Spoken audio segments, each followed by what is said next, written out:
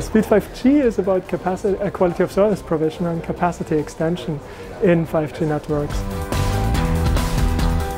What we have achieved is we have come up with a model or with a framework. We call this EDSA, Extended Dynamic Spectrum Access, which allows the allocation of resources across the different technologies.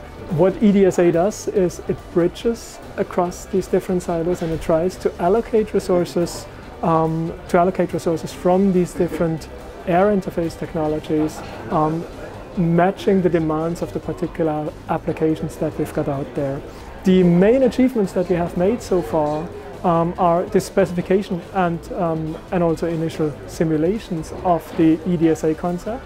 So the specification of the framework, the identification of the different components that are part of this, and including the definition of the interfaces and how this can be or should be mapped onto the different technologies.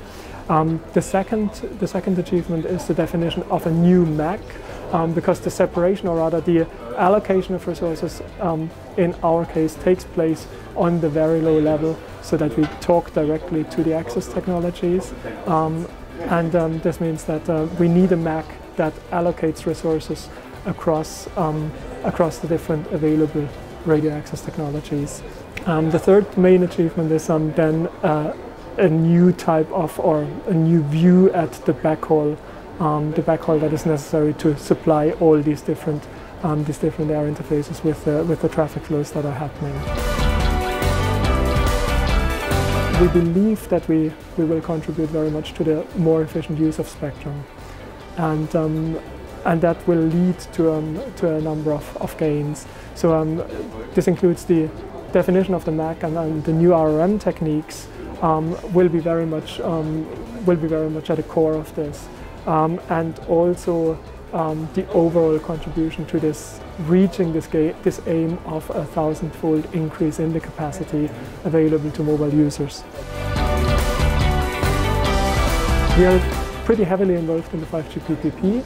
We are contributing to a number of different activities there, and we have contributed to the different white papers. So starting from the scenarios and use case definitions, going to the architecture, contributions to the spectrum white papers. We are aiming to demonstrate this on a larger scale.